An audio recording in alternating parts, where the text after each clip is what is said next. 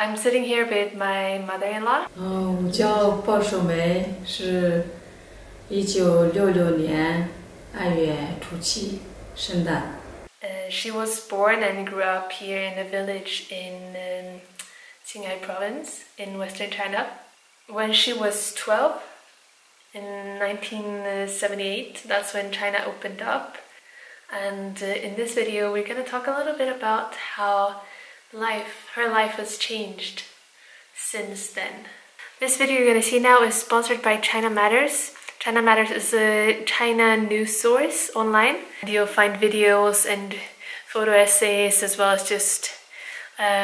little articles. You can check out both their Facebook and their YouTube channel. I'll link to them below. And now let's get into the video.1978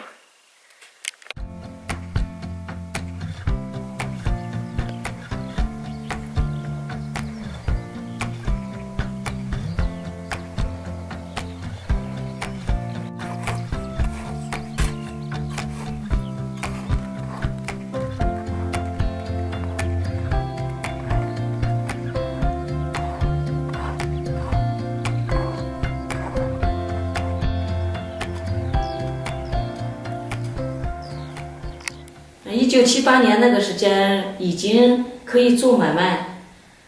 自己可以做些生意，小生意。80年到就是土地才开发了，土地承包那个时间是一次性的，全部就是把那个搞生产队嘛，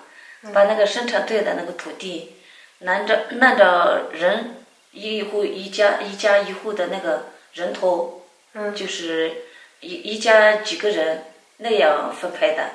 我们家那个时间就有8个人。这比较多。8个人就分的10几亩地。谁家都有男孩子可以干活，就是好一点。我们家都是女孩子干活，就有点累。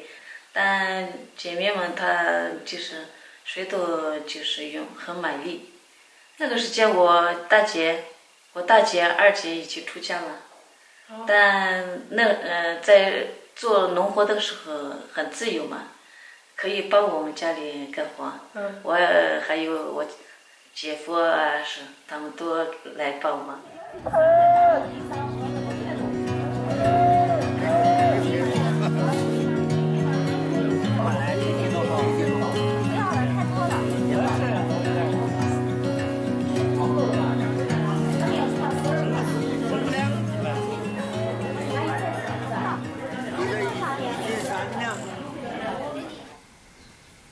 我父亲去世已经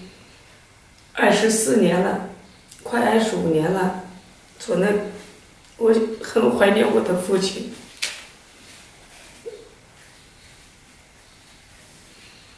他没有别人家孩子饿肚子，但我们姐妹们没有饿肚子。他拿鸡蛋，那个时间偷偷的，不能做生意，那个时间不能做生意，做生意可以。在社会上他们会斗争，就骂，这样他偷偷的用那个家里的鸡蛋去到城市里面换那个玉米面，就这样。我们从来没有饿过肚子。他对我们姐妹们很好，别人家不能吃肉的时候，他给我们吃，虽然很少，他给我们吃肉。就这样扛过来了。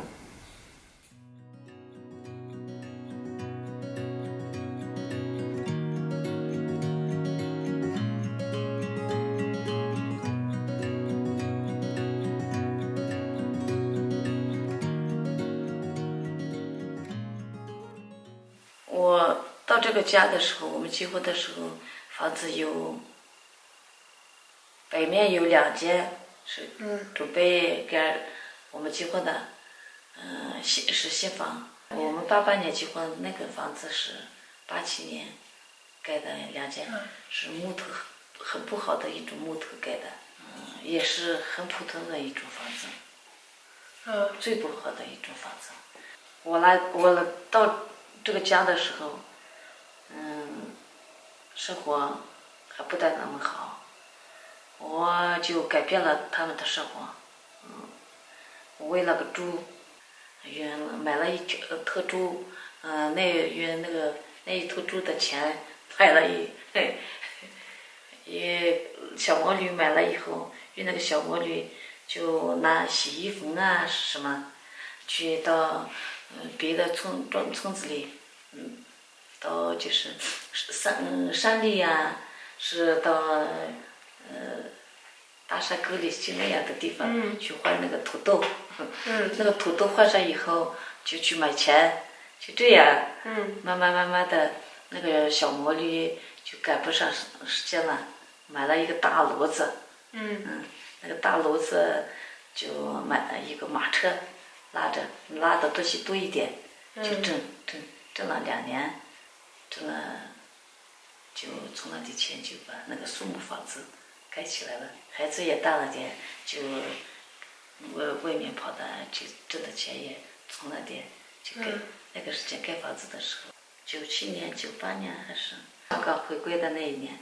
在我们家盖房子，我们有一个小电视，那个小电视拿到他大伯家，我们看那个香港回归的那个电视这边，那个时间大家都在夸我们。我们那是木头几个的，上面房子。后来我们就是大家都在盖这个砖几个的这一种房子，所以我们说我们也盖那种房子吧，把这个房子拆掉了，很可惜，才做了几年呢，10几年。我们盖那个房子的时候说，这个房子啊，我们老了，孩子们也老了，他们外面的人是这样，说我们那个房子的，在那儿拆的话就太可惜了，太可惜的话，那我们的地换一点地方就盖这个楼房吧，就这样，我们准备了一下，就在这里从那儿搬到这里盖了一下这个楼房，这栋楼房，10年吧，10年盖的。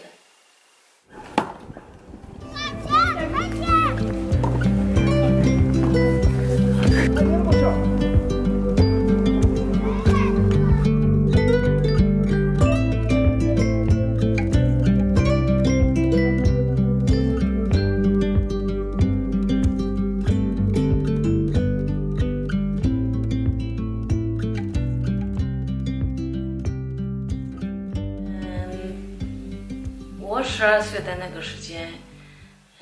跟我孩子的12岁时间是有不同的，也有相同的。不同的地方是，谁都读书了。我的姐妹们没有读书，我丈夫他没有读书，他2个人都读书了。像我们那个时间，我们周围就有20个孩子就读书的有7、8个，全都不上学，都在生产队劳动，就这样。到我们的孩子那个时间呢，那个时间国家也有政策了，要扫盲，谁家的孩子都要读书，这样，在我们的孩子时间就是谁家的孩子都在读书。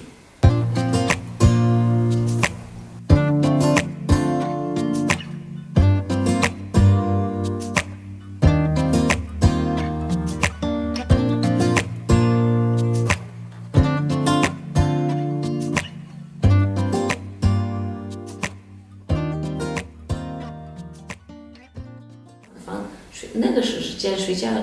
房子很少，儿子多的，就是几个儿没有结婚的，儿子多的没有结婚的就挤在一块，有大炕嘛，冬天就是用那个椅子啊、树叶呀什么的，拿过来就暖那个炕，那个炕暖热了以后，大家挤在一块，睡在那个大炕上。西北都有那个炕。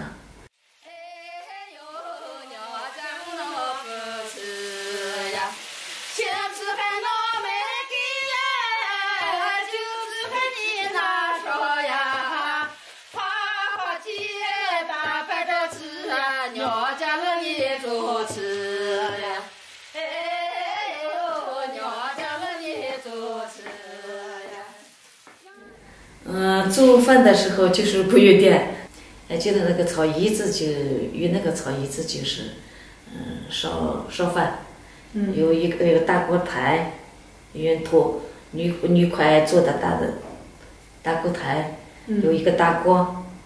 有一个就是拉的那一种风扇，有一种风扇它是吹火的，就这样，一个人一个人拉风扇，一个人在那锅里做饭。吃饭的时候，就是没有那个餐桌，就一个炕桌嘛，老人们可以坐在炕上，吃饭。孩子们最小的也坐在炕上坐，大一点的都端着那个碗，这里端一个，那里端一个，端着吃，吃就行了，是就这样。在我们小的时候，就是就是泉水嘛，喝的是那一种泉水，那个时间没有什么污染，水很干净，质量也很好，这个就在那个河边挖一个坑，就有泉水出来了，我们就吃那个泉水。我没有出村嘛，我一直从小到大就住在这个村里吧，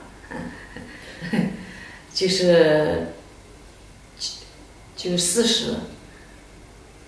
快到40了，38嘛，那个时间我忘了，那个时间就是在这个地下水污染了，没有泉水了，泉水吃了对身体不好，所以就给我们国家给我们就拿了这个自来水，它由山里引回来就是吃这个自来水不用挑了，在家就拉到家以后，家里就用这个自来水，很省事。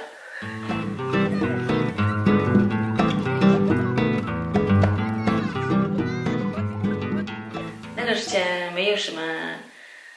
生活钱不够啊，是这样不够那样不够，没有那一种不够的那一种思想没有。反正早上有饭吃，晚上没有饭吃，早上吃的是很高兴，完了就去外面可以找那个晚上吃饭的那样的人家很多，但很高兴还是很高兴，每天都在哈哈哈嘻嘻嘻，就这样，大人也这样，小孩也这样，你感觉现在怎么样呢？我感觉现在就是有思想进步的，头脑发达一点的，他就是挣钱快的人，也是那个样子。没有钱的人，挣钱少的人也是那个样子，没有快乐的那种气氛很少，真的很少，就每天就是钱，没钱的人也是找钱想钱。有钱的人他也是为了钱，为了钱，是这个意思。